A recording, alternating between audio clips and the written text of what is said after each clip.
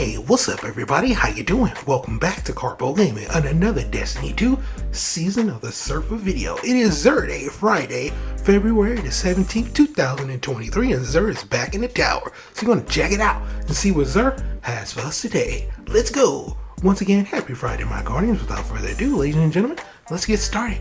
Now, Xur is back in the tower. He can show up in one of three different locations. Of course, today, he's in the tower. So we're going to spawn into the courtyard, and we're going to see what Xur has for us today. And he have returning some pretty decent items this week.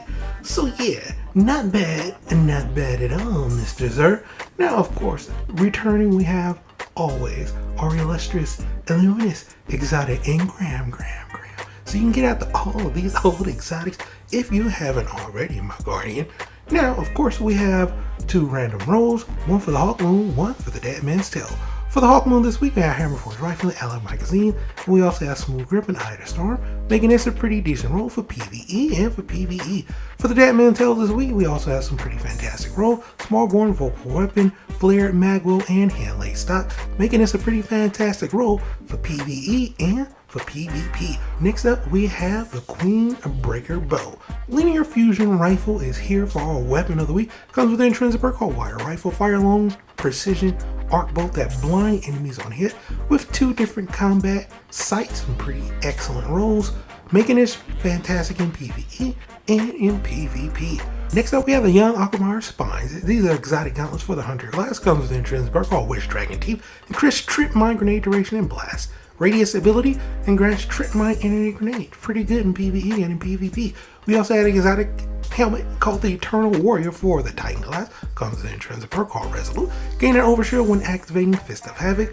Pretty good in PvE and PvP, although you really don't see too many people rocking it too much. And last but not least, we have the Wings of Sacred Dawn. Comes with an intrinsic perk called Tomes of Dawn. When Dawn Blade is equipped, aiming weapons while you're mid-air, suspend them for a short time, improving airborne accuracy, reducing incoming flinch, granting damage resistant weapon hits, extends the effect duration, and provides a large benefit to the airborne effectiveness stat of all weapons. Pretty good in PvE and in PvP. This exotic chest piece can be acquired during your playthrough of Vanilla Destiny 2. It's going to be an exotic for that Warlock class. For our legendary weapons of the week, we have the Vipicula hand cannon starting off 180 precision frame on this bad boy with some pretty decent traits. We got tunnel vision on this bad boy, also explosive round with the handling masterwork, making this a pretty decent roll. Should be pretty good in PvE and in PvP, so long as you hit your headshots. Now, next up, we have a nice submachine gun if you have the right rolls. This week, decent 900 RPM lightweight frame on the escape velocity with some pretty decent rolls and stats on here. Need a lot of range, need a lot of stability, and we don't really have that here, so for this one, it's a hard pass for me. Now, of course, we also have another submachine gun. Why not? The Extraordinary Rendition, 750 RPM with the Stability Masterwork. You need a lot of stability, and we really don't have that here. So for me, all of these stats make it a total trash roll. And yeah, with that at 9, hard pass for me.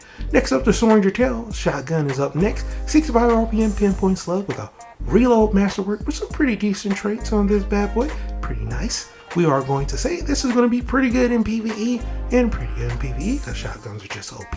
Shoot in the face and they fall down, go boom. Pretty nice. Pick it up at a Teal Collection.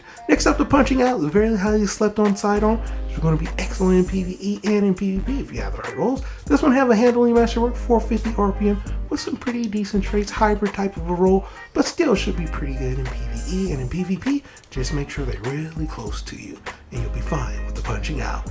Now, to round out all weapons this week, my Guardians, we have some pretty decent rolls for two more weapons. First off, the Triantal Linear Fusion Rifle, 530 RPM precision frame with a charge time masterwork, which is pretty decent with some pretty decent stats. A little boost on your impact damage, and you know, Dragonfly making us a hybrid roll should be still pretty good in PvE and in PvP. And to round it all off, we have the third Axiom Pulse Rifle. And this one has some pretty decent rolls, almost close to a god roll, but not quite. 390 RPM on this bad boy, handling masterwork with Fitting Frenzy, and we have lovely Rampage masterwork. Should still be pretty good in PvE and in PvP. And when it comes to our armor set. Holdfast set is here, and the stats aren't that horrible this week. A lot of 65s around here. Total 65 on the gloves. Just need to boost that resilience up, and I'm like, it's not a bad piece to pick up. Hard pass for me for transmog. Same thing is going to be for that chest piece. Total of 65. Not bad for the stat roll on here. Hard pass for me for transmog. Of course, the bottom is going to be the bottom. Decent looking when it comes to the helmet. Total of 62. Stats are kind of in the right place, but horrible for transmog. And the boots, PlayStation didn't even want to show what the boots look like because it was like hard pass, hard pass. So I'm gonna say hard pass for the boots. But there you have it, my dudes. That is what Xur has for us this week for February the 17th, 2023. Happy Friday, my guardians. I hope you and yours have a wonderful weekend. Now, as always, if you are new to the channel, how you doing? Welcome. Don't forget to subscribe right here at Karpo. Upload a wide variety of videos range from updates, tips and tricks, guides and news, and a whole lot more. So hopefully you enjoyed this video. Once again, thank you everybody for all your love and support. I'll be back again streaming on Tuesday at Reset. As always, I'll be seeing y'all in the next one.